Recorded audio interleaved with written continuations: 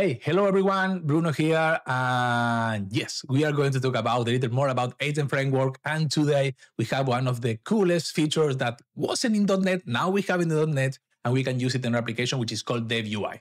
DevUI is an extension that we can add, kind of an extension if you have a website where you can basically inspect, test, and work with your agents and start to see traces, start to see events, tools, calls, and more. And you can test your agents there. It's super cool, super easy to do. And it's literally add a lot of values, mostly for me in the developer phase. So fast video where we are going to pick up one of the existing samples that we have in the Gen AI for .NET repo, and we are going to add DevUI there, and I'm going to show you how you can do it. It's literally, I think it's 10 lines of code or something like this. Let's go for it. So we are going to use one of the Generative AI for beginners repo samples, and this is the one that it basically includes a couple of agents working in the back in the AI chat web application. So here we have some RAG asking questions about an emergency survival kit, and we have a lot of info here that is related to the document. So if we open the document, we will see the stuff here. But the interesting part, if we see here, is that this one is using a set of agents. This example is using a set of agents to do this. So in the main definition of the application, let's stop this. This sample is creating the chat agent, kind of the generic one, but then it creates a research agent. This is the one that performs the sample, the search. Then you have a writing agent with the research is going to write the response. And then you have the coordinator that basically makes a task here to write the output for this. And then we have the agent that is going to do this with two tools to work with that. With these three agents, we can do everything here. But hey, now let's start to see how we can add DevUI to this sample. So the first step will be to add the reference to our project. So let's go here into the packages. We don't have any updates. Let's browse. I think I have it here. Yes, we have Microsoft Agents AI DevUI. So let's install the package. This should be very straightforward. You can check the document with the sample with the other stuff if you want to do more. And now we need to register the functionalities to do this. And this is very straightforward. The only thing that we need to do is, first of all, we need to register the services for the OpenAI responses and conversation, which are the one that is going to be tracked by DevUI.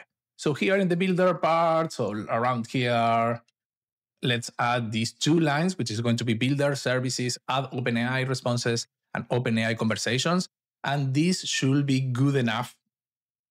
This should be everything, the only thing that we need to do the register the services. But we also need to map the endpoints so we can have the web DevUI. DevUI is going to be accessible for us in the application, and it's going to be the application DevUI. So here in the environment, I already add this line here, that if we have here app map DevUI, and I will also add here the specific responses for the OpenAI and the conversation. With these 5 lines here, we have the OpenAI responses conversation and then map DevUI.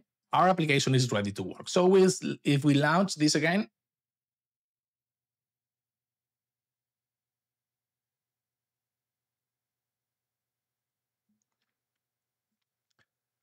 now we'll have the application up and running. And when I launch the chat application, what we will see is if I go to the URL DevUI, we will have access to DevUI. And this is kind of nice in the sense that we can use here. And if we take a look here, we have all of the agents that we register, the chat agents, kind of a simple one. And then we have coordinator, researcher, and writer. So I'm going to go to coordinator. And if I ask the question, I am going to ask the same question that I used at the beginning.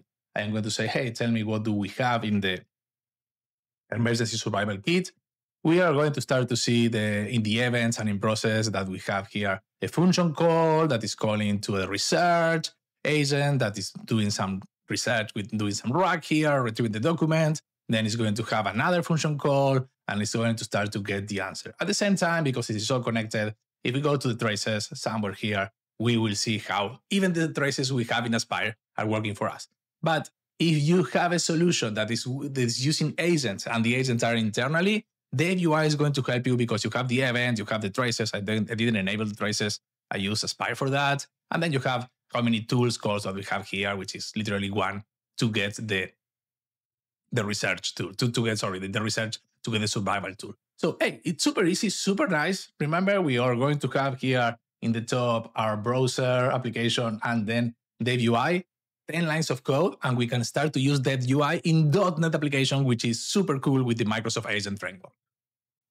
And yes, this was a fast one. I hope you like it. Again, I am going to add the DevUI kind of part of all of the demos that we are doing for the repos and the advocates and .NET and AI samples. I am going to add DevUI literally everywhere because I think there is a lot of value there if you are using Agent Framework. And let me know, are you using DevUI? Are you happy with DevUI? Are you expecting something else?